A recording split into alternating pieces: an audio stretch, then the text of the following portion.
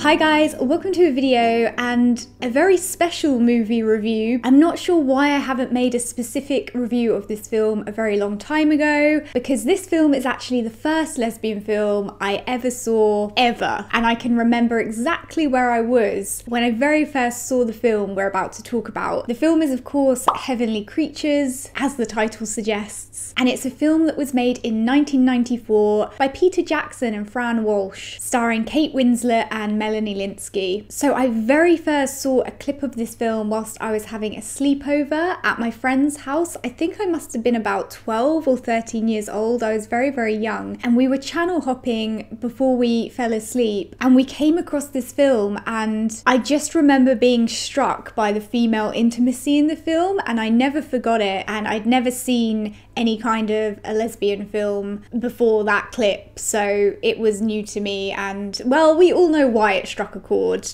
There is probably nothing I don't know about this film or the case that the film is based upon. It's a true crime case. A teenage girl murdered her own mother with the help of her friend. So as I say, this film was directed by Peter Jackson. He initially had an interest in the case because his wife at the time was incredibly interested in this case, and I believe this led him or influenced him in making a film about the true life case. And before Heavenly Creatures, Peter Jackson created some camp horror films such as Brain Dead, and you can definitely see the influence of kind of campy horror bleed into Heavenly Creatures. So the film is essentially focused on the relationship between Pauline Parker and Juliet Hume, and the film follows them as their relationship develops and becomes quite intense and obsessive, and due to kind of circumstances which were outside the girls' control, they were due to be separated, and because they didn't want to be separated, they came up with a plan to murder Pauline's mother so they would have a chance of being able to stay together. Now, I think one of the biggest things to be aware of with this film is it's just that it is a film. It is a recreation of a real life event and real life people, and I should say the film has definitely kind of romanticized the case and in parts romanticized the relationship between these two young girls. However, what I will say about Peter Jackson is I think he did an incredible amount of research. I think the casting was absolutely on point. And another fun fact I know about the casting is that Kate Winslet's birthday isn't far from Juliet Hume's birthday, who she's playing, and Melanie Lynskey's birthday isn't far from Pauline Parker's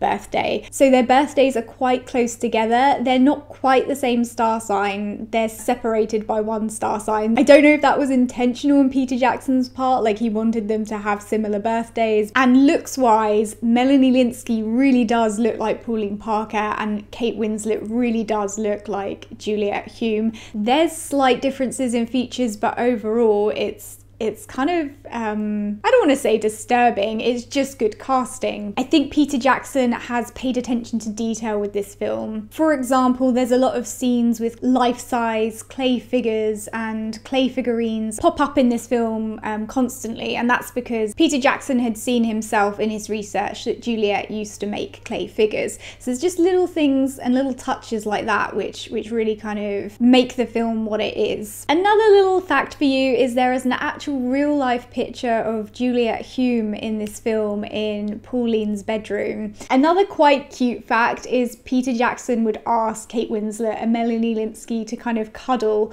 whilst they weren't shooting. So when they were on set, he would ask them to make sure that they stayed quite close physically and remained close to each other, so that would kind of show through on screen. And I just thought that was quite cute and adorable. When they were doing any kind of press or when they were filmed together, they just seem to have a very pure and innocent connection, ironically given what the film is about. So there's just little touches which bring real life and the film together. So I don't want to kind of move away from the film too much and talk about the real life case, and this is simply because the two women who were involved in this murder case are still alive, and I just don't really necessarily feel comfortable talking about it. I know I am talking about it slightly, but it's in relation to the film. What I will say with what I've kind of myself researched on this case is, you know, the film definitely kind of romanticizes their relationship and it doesn't really give the full picture of what actually happened. For example, in the film, you kind of get the sense that they don't have anybody else in the world but each other. Whilst I remember when doing research in real life, Juliet definitely had other friends. They were both kind of in contact with other people.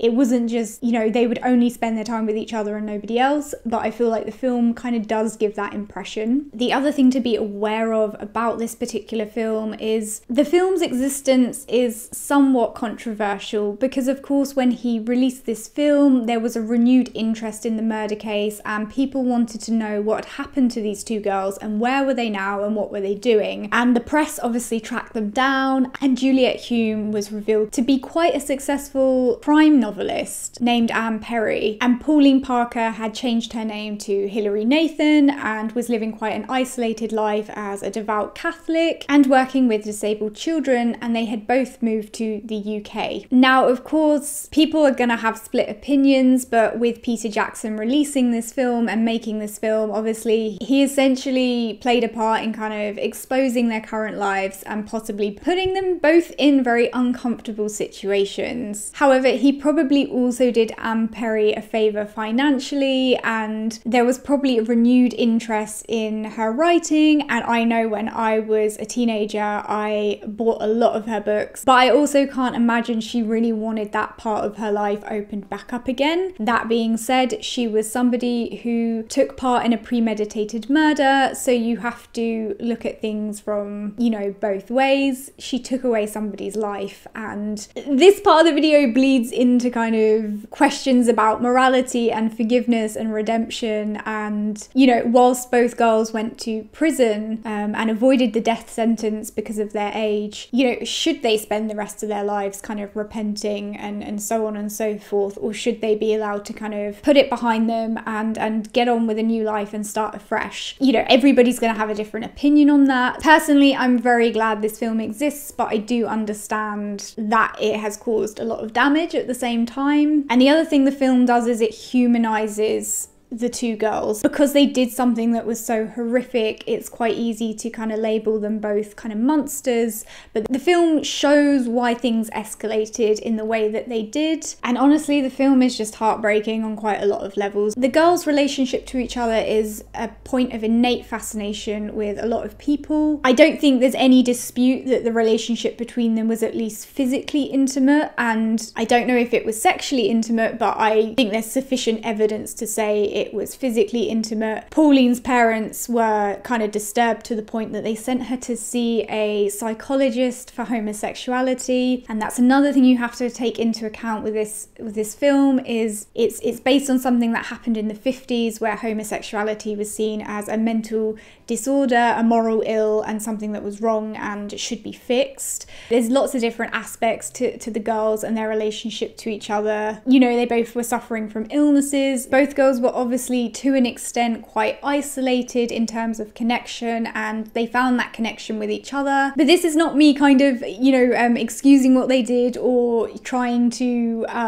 tell people it was reasonable. It's absolutely not. It was premeditated murder, and I don't want a kind of video of me in 1 year where I'm being cancelled by someone. They'll bring this video up and she like said, yeah, cool. So yes, I think the film is incredibly well researched. I think the film is well made. I do think the film romanticizes the case, but it also does a good job of humanizing people who were previously thought of as just like evil monsters. It does a good job of offering another point of view. This film can never be replaced. Nobody else should try. This video is quite long. I could make a 10-hour video about the case and the girls and this film and everything that's happened, but just out of respect for the fact that they're still alive, I don't want to kind of do too much of a deep dive into it. It is a very deep and dark rabbit hole, and I think the reason why this case never seems to kind of lose public interest is because I think a lot of people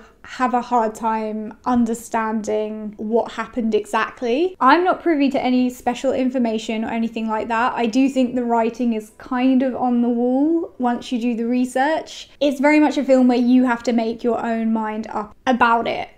You have to get in touch with your own perceptions. Okay guys, I hope you enjoyed this video. Have you seen the film? Let me know what you think in the comments. Don't forget to subscribe for instant disappointment, and I'll see you guys soon. Bye.